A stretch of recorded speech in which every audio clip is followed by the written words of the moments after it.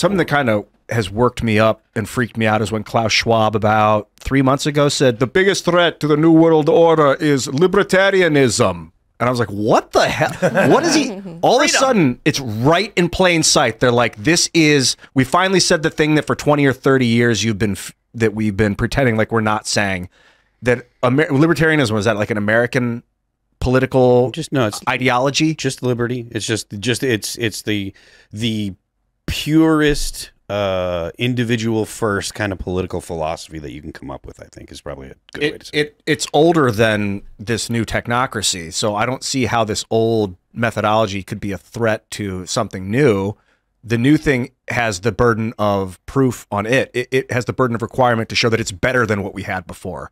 The past can't threaten the future. Well, it's not even the future, though. All the stuff they're talking about, collectivism, these are not new ideas. These are very old ideas. The problem is it relies on electricity. All this stuff relies on electricity. All this whole technocracy, this whole global spying endeavor, if the power goes out, we're back to like grassroots. Yeah, but I mean, the impulses that they have, like the kind of like, you know, centralized top-down power centralization stuff like that doesn't need electricity. They did that in the Soviet Union with, like, when it first became the Soviet Union, it was a peasant, you know, they were all farmers and agrarian. They didn't go through the normal you know, capitalism and then to socialism, or what Marx said. Marx said that it would be capitalism and socialism. They jumped from like the Stone Age to like modern times. So like, and they were very brutal. And like monarchies are known for being very, at least in the past, very brutal. If you spoke out against the king, get your head cut off, kind of thing. So I don't know that they really are known for that. I think that there were some that were, but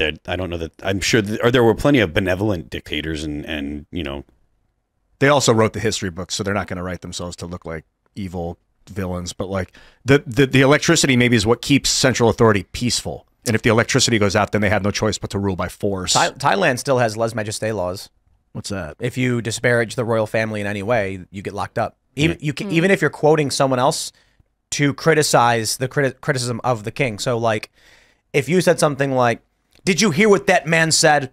He should be jailed for saying the king is stupid." Oh, you said the king is stupid. You're under arrest.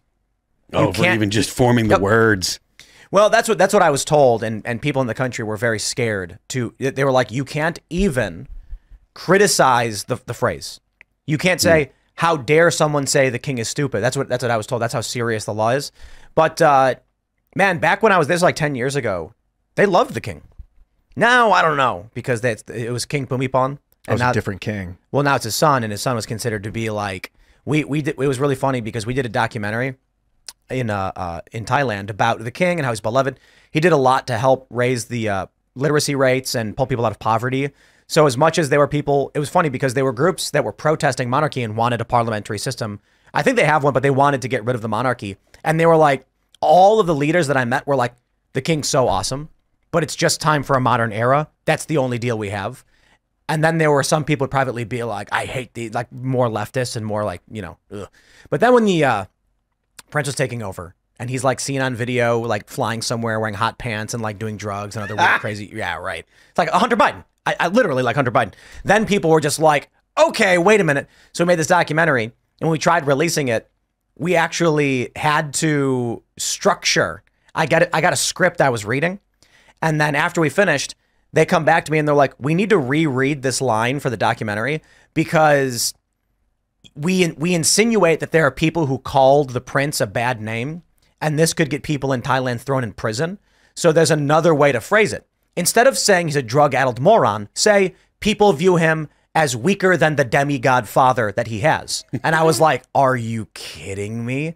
And they were like, better safe than sorry. We really want to criticize the guy, and so that's how we do it.